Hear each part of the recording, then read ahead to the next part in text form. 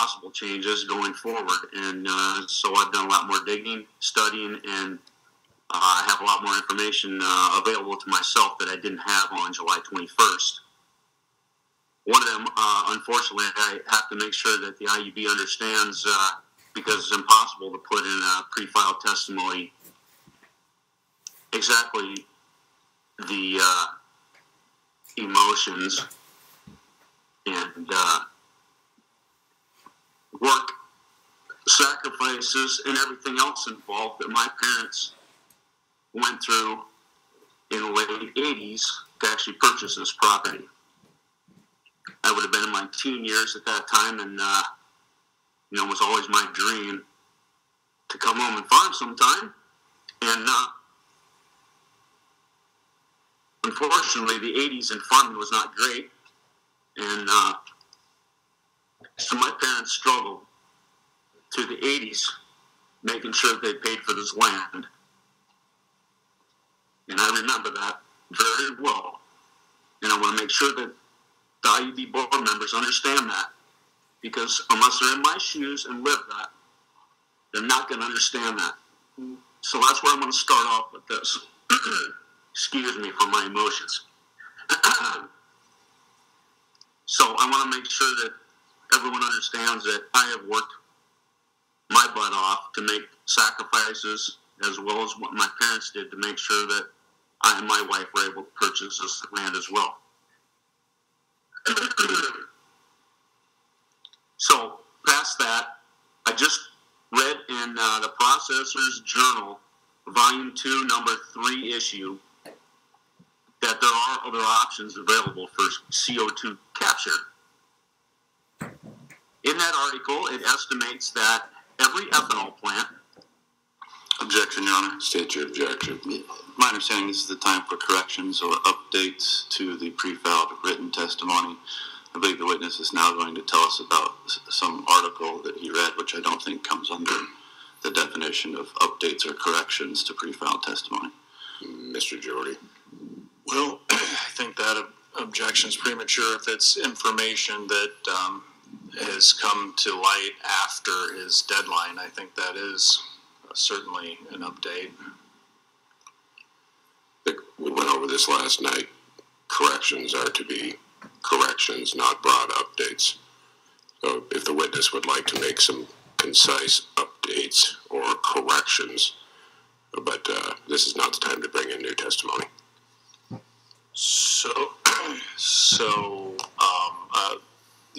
The rule allows for corrections and updates, sir, but if you can phrase these more in terms of corrections to your testimony, that would probably be best. Okay, I will do so. On page 17 of my pre-filed testimony,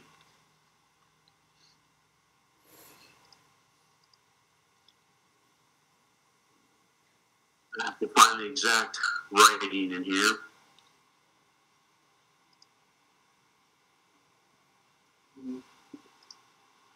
It is in regards to the state economy and poses a threat. I think that $160 million worth of income, if they put on their own CO2 capture and create methanol, the estimation was that each ethanol plant could generate $160 million worth of income each per year. And in my opinion, the 13 plants in Iowa would do a greater good for the state economy by generating close to $2 billion worth of income annually than what this pipeline would ever do for our state's economy.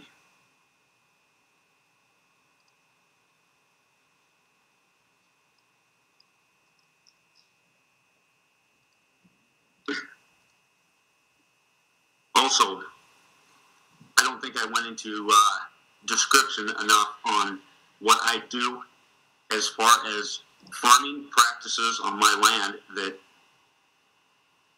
do more for carbon sequestration than what CO2 capture and pipeline will ever do. And that is I practice no-till and cover crop on all my acres, as well as this piece here. And when it comes to digging a pipeline in that proposed route, I don't think there's any way that even a local contractor that actually cares about me, let alone somebody else from somewhere else, really cares on how the land is put back in place after they would propose to put this in. There's no way that they can return it to the current state that my soil is in. It took me almost 10 years Objection, Your Honor. State the objection. Unless this witness started no-tilling after July of 2023, I don't believe this is an update. Mr. Jorde? Well, again, we run into the problem where Summit's trying to neuter and silence all landowners from anything after July 20th or 24th deadline from what was said in these proceedings. And so I think they can respond certainly to claims made during these proceedings.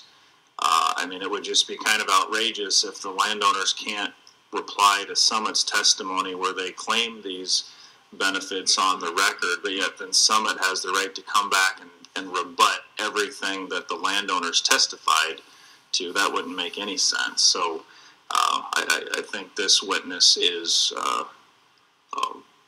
addressing information that was testified to during the pendency of these proceedings, which would have been after the deadline for pre-file testimony. Mr. Leonard? A couple of things there, Your Honor. Number one, the testimony and exhibit deadlines are meaningful deadlines. They're set by the board and they're supposed to be respected. Second of all, unlike the Jorde landowners and several others, Summit did not put its witnesses up here live and ask them direct questions for landowners to now need to respond to. If the questioners cross-examined Summit's witnesses and things came out, that doesn't entitle the landowners to then come and respond to their own attorney's cross-examination of Summit's witnesses. Secondly, landowners had an opportunity, every adverse party had an opportunity to respond to Summit's pre-filed testimony, and they did. This is not a time to now start talking about historic farming practices on a given landowner's parcel, where that certainly could have been included and described, and in fact, in many cases, is described in Jorde landowners' pre-filed testimony. Okay. The objection is sustained. 7.10 sub 2 does allow for updates that need to be filed 3 days prior to the hearing. Mr. Jorde, if we can move into cross-examination, that would be wonderful. Okay, but I guess before we do that, was there any specific correction that you haven't gotten to, as in, sir, something in the testimony that you believe was incorrect, an answer you gave that needs to be changed? If not, we'll move on, and other folks might have questions for you. I have a lot to say, but nothing that pertains to that. Okay, all right, well, very good. With that, I'll pass the witness for cross-examination.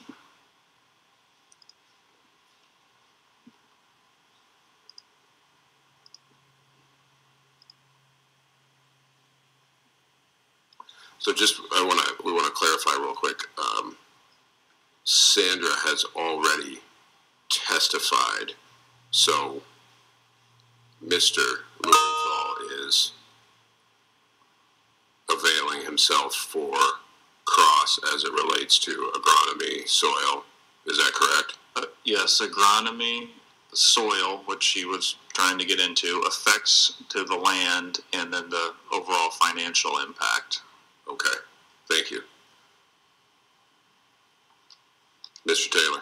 Yeah, thank you for that clarification. I might have gone on the wrong track. We're here for you. Well, I don't know about that sometimes. But, Mr. Laubenthal, do you see the map on the screen there? Yes, I do. Okay. In order to clarify your written testimony, I'd like to ask you some questions using this map. Does that appear to be your parcel? It does. And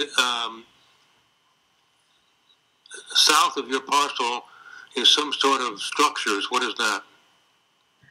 That is where I and my wife currently live and where our farming operation is based out of. Okay. During Summit's testimony, Michael Rory talked about working with landowners to make adjustments in the route as needed. Did you discuss with any Summit agent why that route veers north when it crosses your property? I never asked them specifically why it veers north. I did specifically ask them why it didn't veer farther north to avert our land and our home where we live. That was actually back on November of 22. Mr. Michael Chauvinek came to my place. I was actually harvesting that is right around my home to the southwest of that.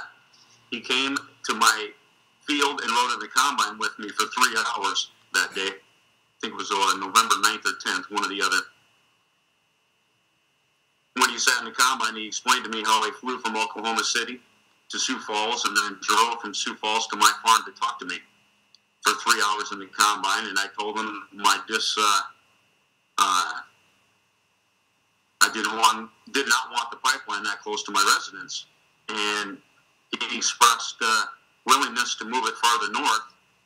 My rebuttal to that is, and you'll see the building site to the northwest of my home, is that the farther away you move it from my facility, my home, the closer you move it to my neighbor's home.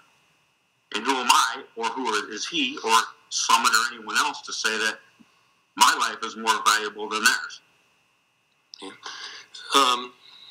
So, given Mr. Rory's testimony that Summit was trying to work with landowners, what has been your experience?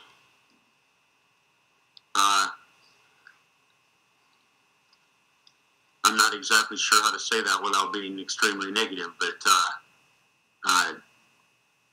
they contacted me a lot. I will say that. Maybe relentless. I would just look through the list of communication with me earlier this morning, and holy moly, a lot of phone calls, a lot of voicemails, and some of them are not accurate. Some of them aren't even on there, like Michael Chauvinek's visit with me isn't even on the list of contacts. So I don't know if they can't even get a list of contacts right. How in the hell are they going to get anything else done right? Hmm. So yeah, it's a concern.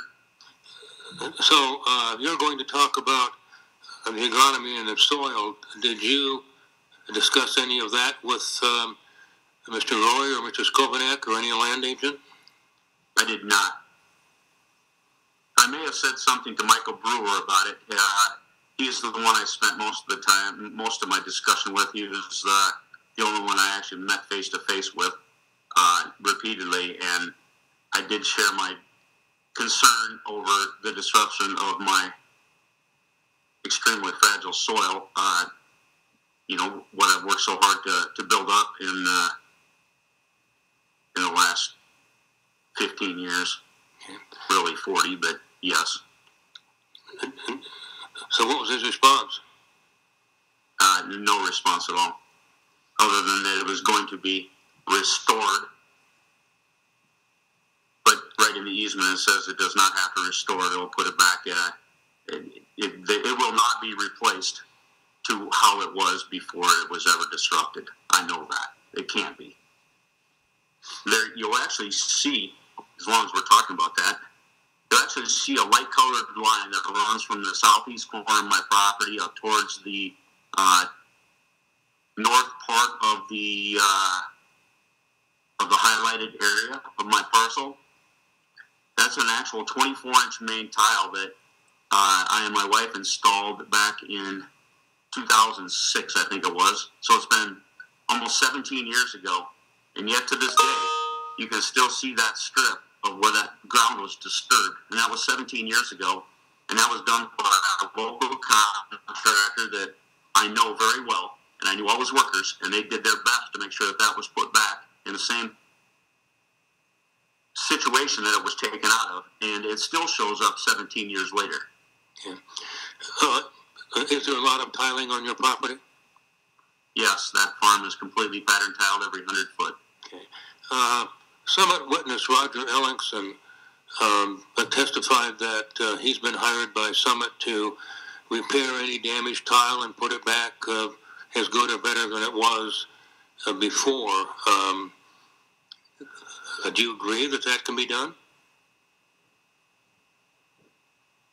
I have some very high reservations about agreeing to that. Why? My experience is, and I had another farm, not this one, but a different one that my landlord actually allowed the neighbor to tie into a main that they had ran into the property that I farmed, and they specifically, it wasn't Ellingson, but another tiling company that was a reputable tiling company, ran their connecting tile into the existing main and went across every one of the tile lines that we had in our property, cut every one of them, 13 to be exact, and did not fix any of them.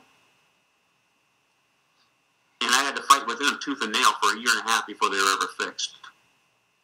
And I'm afraid that Ellingson, I don't even know where they're out of, not my issue at this point, is that if there is an issue with any of these repairs that they actually do, is how long is it going to take to fix? And am I going to be compensated for the loss of income in the meantime? Yeah. Because I doubt that's going to happen either. Yeah. Some witnesses have testified that this project will be a benefit to farmers because of the price of corn and the ethanol industry being supported. Do you agree with that? No, I do not. Why? As I was going to mention earlier about the Processor's Journal, the article I just read, that I think the carbon capture facility at each ethanol plant makes way more sense and way better for the state's economy as well as my economy than capturing the CO2, which isn't going to capture all of it anyways. Actually, from the information I have found, is that it will not actually capture. It actually has a larger carbon footprint than what they actually capture from the ethanol plant with the pipeline, which makes absolutely no sense at all. I would much rather have an ethanol plant put in their own facility, capture the CO2 themselves, make the methanol, and generate the income and keep that here in this state.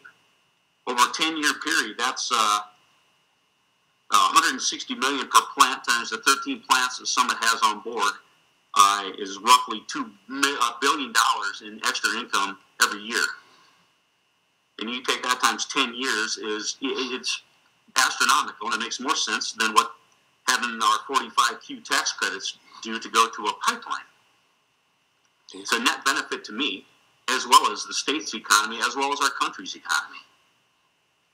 Do you sell your corn to ethanol plants? I do.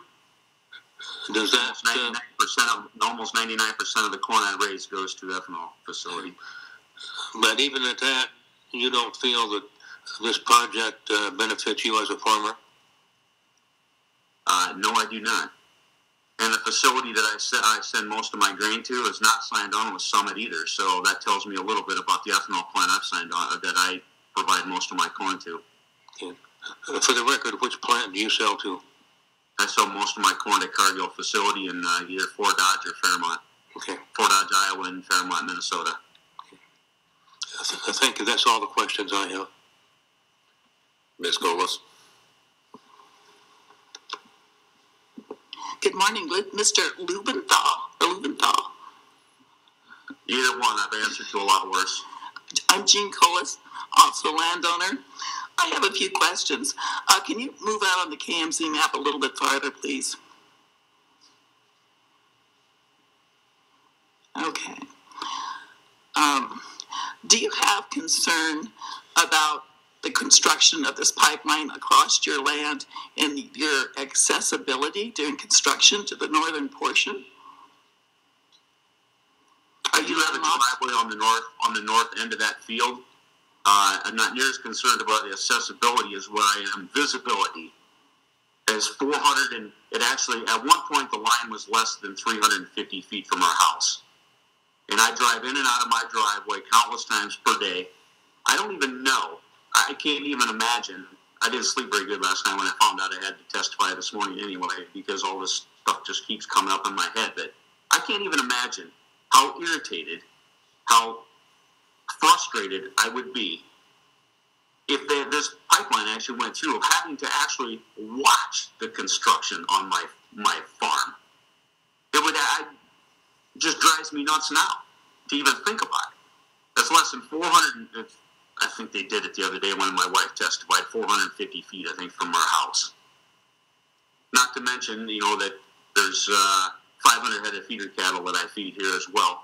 Some of them custom fed that, if there is a rupture, which there will be someday, if it happens to be here, that's $2 million worth of inventory of cattle just on our facility, not counting the grain and obviously the people.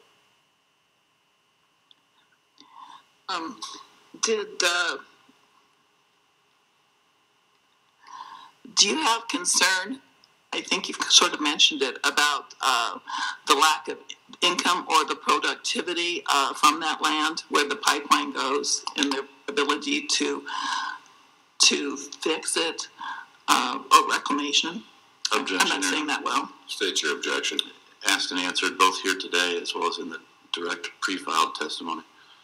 Ms. Golis? What is your concern about how the land will be affected if the pipeline is built? Same objection. Ms. Golis?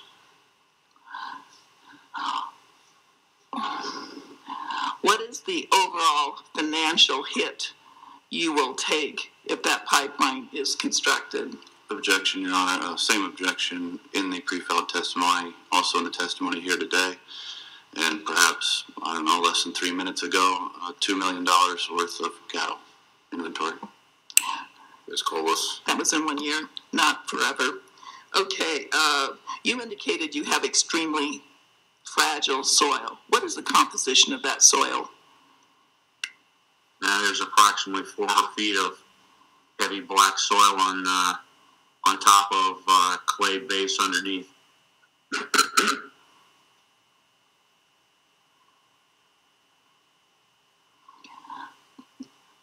Are you concerned? Susceptible to erosion.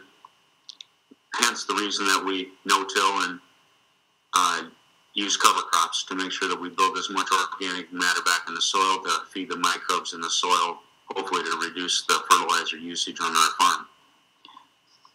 So you're already automatically using a CO2 mitigation to keep it in the soil and to use it when it's needed, correct? I am.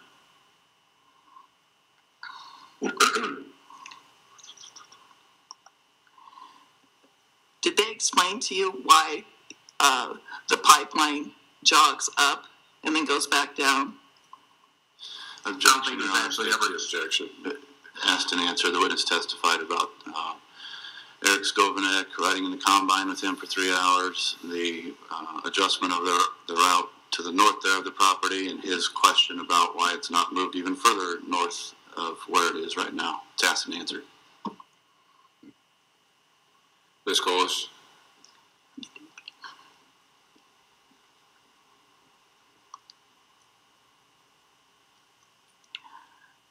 Sorry, I'm being shut down. No further questions. Ms. Gernhagen? Thank you for testifying today, Mr. Laubenthal. I just have one follow-up question. You mentioned that you have pattern tile in that farm about 100 feet apart. Do you know how deep that tile is buried? It ranges anywhere from 4 to the 24-inch main that goes kitty corner across that field is in places is 18 feet deep. So anywhere from 4 feet to 18 feet deep is the range of depth of the tile on that parcel. So you have a tile main going through there as well? There's actually 4 mains that actually run through that property. There's a 24-inch main that I installed since I and my wife have owned the property. There's also a county main that runs through it, and then there's 2 additional mains that my father and adjoining landowner went in together to to take care of the surface water that comes across there in a large rain event. Are you able to describe in words approximately where those 4 mains are located? Well, if I reference that light angle in the KMZ, I'm going to call it red shaded area that runs from the southeast corner of that parcel up to the northwest corner of that parcel. You see it, let's see, be up in the top of the shaded area. You can see that right there. So that is where my 24-inch main actually stops, is right there. About 10 feet to the west of that is the 12-inch main that my father and adjoining landowner put in together. There's another 8-inch main that they put in together. It was probably 15 to 20 years ago, and then there is also a county main that runs through the same area as well. That's the lowest part of the farm and where the water always wants to pond. So when you say it stops there on the northwest corner approximately of that red shaded parcel, does it start from down by your farmstead, or does it start from the parcel north of there? So the tile actually starts where the cursor was just located, up in the north end of that of the shaded area. Okay. It actually ends just south of my, if you scroll down on the KMZ map, there's a bulkhead to the dredge ditch just south, and that tile main dumps in. You'll see where that tree line is. There's a bulkhead to a drainage ditch at the road intersection just south of my building site. So the tile travels from the northwest corner approximately of the red shaded area, travels to the southeast to the parcel that is to the southeast of the red shaded area. Yeah, so it goes up to the 24-inch main that I installed comes up to where my lane enters 50th Avenue, the road there, and then it actually runs on the west side of 50th Avenue, parallel to the road, down to where the bulkhead for the drainage ditch is located just on the west side of the 50th Avenue. And that's where all the county mains actually dump into, is right there. All the tile mains dump into the creek located there at the bulkhead. The 24-inch main ends up in my parcel. All the other, and the 12-inch and the 10-inch that my father put in, but the county main actually continues on to the north and northwest, farther north of my parcel, and to the adjoining landowners to the north. But if I understand you correct, all 4 tile mains then outlet to that drainage ditch? That is correct, yes. Okay. Thank you. I have no further questions.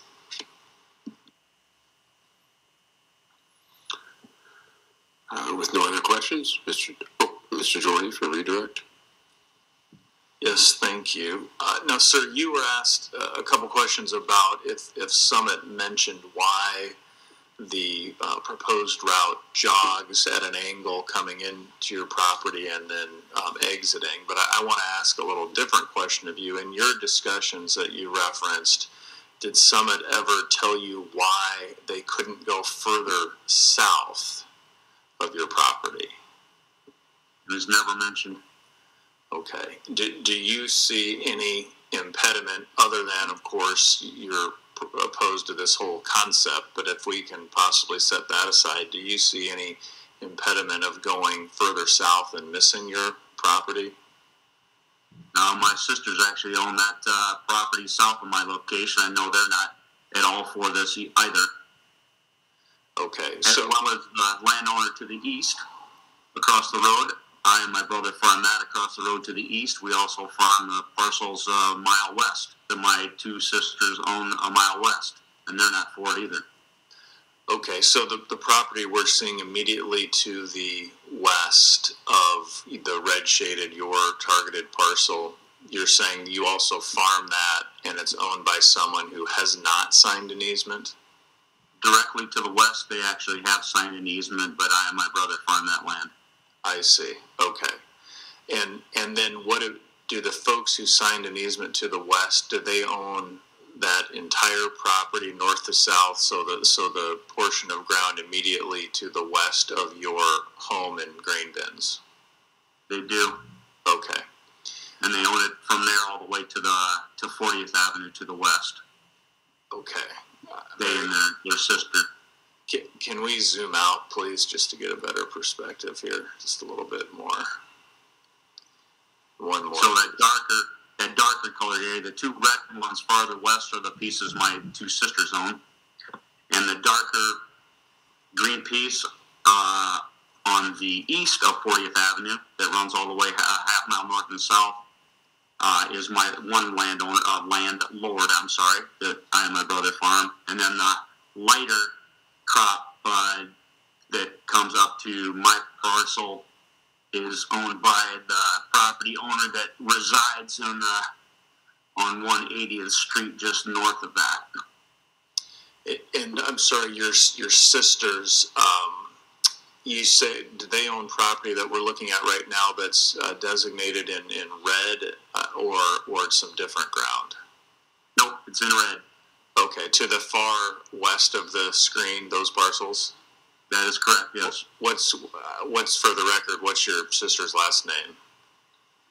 My sister Ann is Laubenthal, and I have a sister Amy Laubenthal Gallagher that almost, that's actually designated as 3 parcels on there.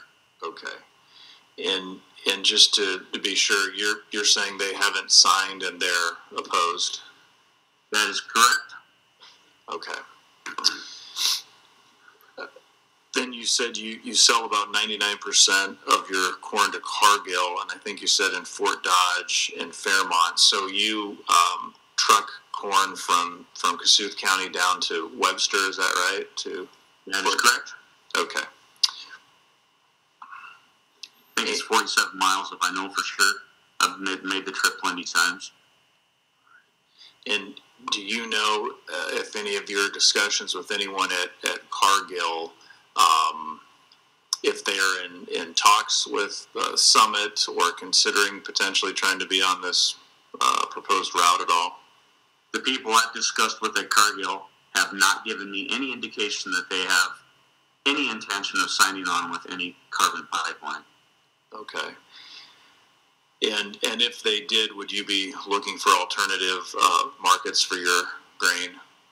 Absolutely, because Valero's ethanol plant is right next door to Cargill's in Fort Dodge. And I say next door, it's right across the street. And ever since this carbon pipeline has come up, I have ceased selling any grain to Valero. None. And that was because of their relationship, or at least prior relationship with the proposed Navigator pipeline. That is exactly correct. And would you agree if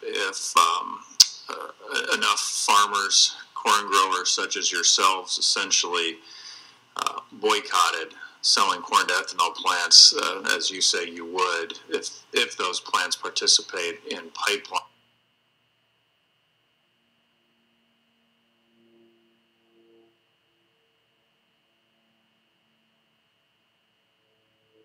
I agree with that, yes. Okay. And I don't know if you've been listening in, but are you aware that other folks who have testified have shared that same that same feeling you have and are committed to either not growing corn anymore and or not providing it to any participating ethanol plants? I have heard that, and I commend them.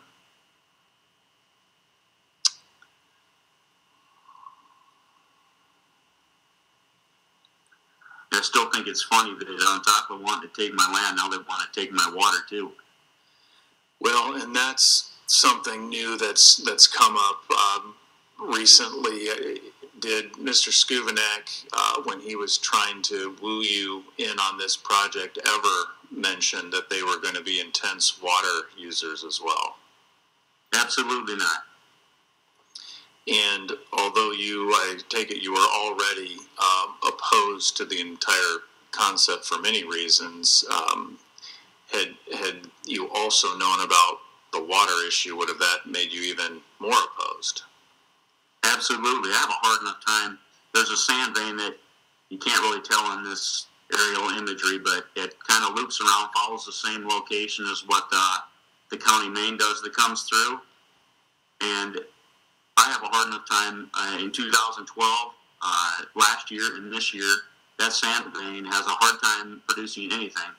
Last year was about 300 yards wide where it just didn't produce hardly anything in corn. And this year, even the beans were in the 30 bushel range that I harvested just last week. And I can't imagine what that would do to further production if take, by my estimation, is somewhere around 400 million gallons of water that they want to consume. I can't imagine that would anywhere near improve my cropland facilities in production. But what if someone were to say, don't worry about it, we'll if you can prove that something we did caused you damage, if you can convince us of that, don't worry, we'll pay you some money. Would that make you feel any better? Yeah, I don't think so. No, absolutely not. Okay. And that's, I take it, based on the first probably reason is because it has to do with reliance on them, working with them, and using your time and energy to try to prove to them what you think they contributed to. Yeah, absolutely. They haven't tried moving the line all that hard because a half mile east of my place, there's a landowner that's signed on as well. And they own the property a half mile north of my place, so I don't know why they wouldn't sign an easement with them. Summit Ag put a hog site on their farm that they just bought 2 years ago, so I don't know why they wouldn't go sign with them and just route it another half mile north. There's no residents up there anywhere. I don't know why they wouldn't just try to go through there. It's a whole mile of no residents, actually almost 2 miles.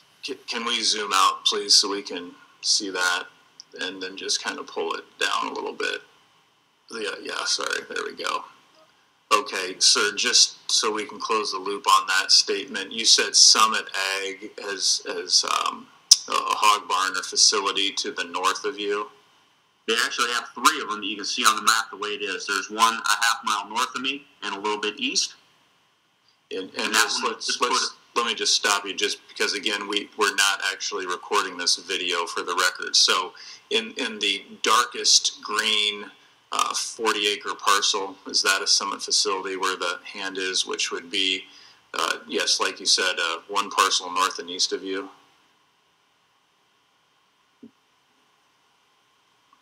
Sorry, I think I lost you there. Oh, I'm sorry. Yep. It looks like you're back now, I think. Yes.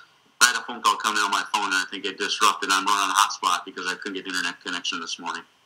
Very good. I'm sure that'll never happen with their gate. That'll never happen with their gate bells, will it?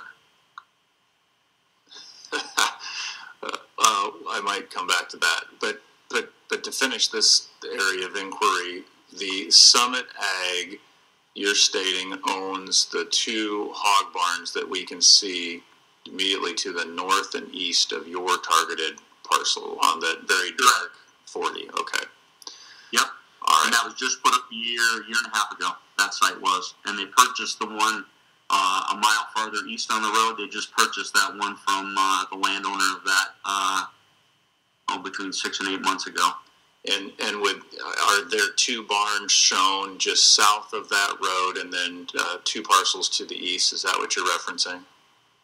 That's exactly right. So the L-shaped, the darker one, from where I live, so in between that L-shaped one that the cursor just went over. So that landowner signed an easement, and the landowner directly to the east that has that other hog site on it has also signed. So that is a father-son, and the grandfather actually owns the parcel where the new site was put up a year and a half ago across the road, kitty corner to the northwest. I see. So if this were for some reason approved, you would state that given Summit Ag's interests and given the willingness, for whatever reason, for these other folks to sign easements or participate in the project generally, that moving the route north away from your ground would be a potential alternative route? Well, it's a heck of a lot better than being 350 feet from my house. I know that. Okay. And so yes, I would say yes. I would agree with that. And during you said the Summit Ag hog facilities immediately to the northeast were put up, you said, like a year and a half or 2 years ago? Yes, Objection, 2 years Your Honor. ago. State the objection. I don't know. There's no tie here to any cross-examination questions. This is a discussion about moving the line a half-mile north and where various hog facilities are located, having nothing to do with any of the cross-examination questions that were asked. Why, Jorde? Yeah, I would totally disagree with that. There were questions asked about what discussions were had about moving it or not moving it, and if why any restrictions were given. And I'm going into that, and also it's relevant to consider reroutes. That's one of the, I think, 5 questions the board asked other folks. So I think it's very relevant for potential and likely reroutes that are available. Did you have a response? Yeah, just briefly. The information about Summit Ag's hog facilities is something this witness volunteered in response to Mr. Jorde's question, not any cross-examination question. Well, all right, Mr. Jorde, go ahead, get your question and move on, please. Okay, all right. So if Mr. Rastetter and company at Summit Ag, who it's no great secret are involved in this project, are so behind it, I think to sum up, why not just put the pipeline near their facilities rather than impact you as an unwilling participant, correct? Correct. All right. Then you said you had tile at 4 feet to 18 feet deep. Did I get that right? 18? That is correct, yes. And where that main, actually that 24-inch main crosses my lane coming into my facility off of 50th Avenue, it is approximately 18 and a half feet deep right there.